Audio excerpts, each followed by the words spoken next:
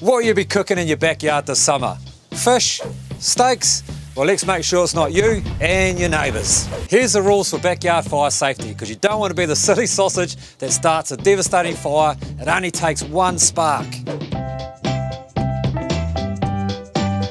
For gas barbecues and heaters, first up, check there's no leaks or damage. Keep any gas bottles or canisters that aren't being used at least 5 metres away. And even if you may not need a permit, make sure you check the conditions to make sure it's alright to light a fire and check it's alright. Like being a fullback, position is also everything in backyard cooking. Whether it's a barbecue, cooker, heater or brazier, put it in a sheltered spot.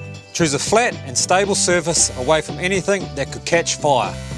Have a no-go area for kids and pets, and don't use these things in confined spaces or indoors. And never leave it unattended until you've turned it off, because you might ruin your sausages and your neighbourhood.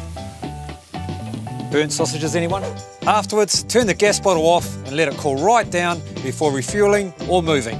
For charcoal barbecues and fires, these too must be stable and away from anything flammable.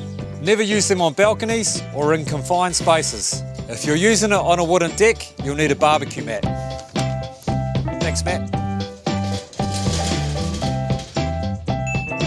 Use charcoal starter fluid or fire starters, not petrol or kerosene, as the vapours may explode and affect the flavour of your food. After use, shut the vents and let it burn out. Make sure it's cooled totally before moving it. Here's to a great summer. Yay! And remember, before you light anything, check it's alright and check it's alright. Alright?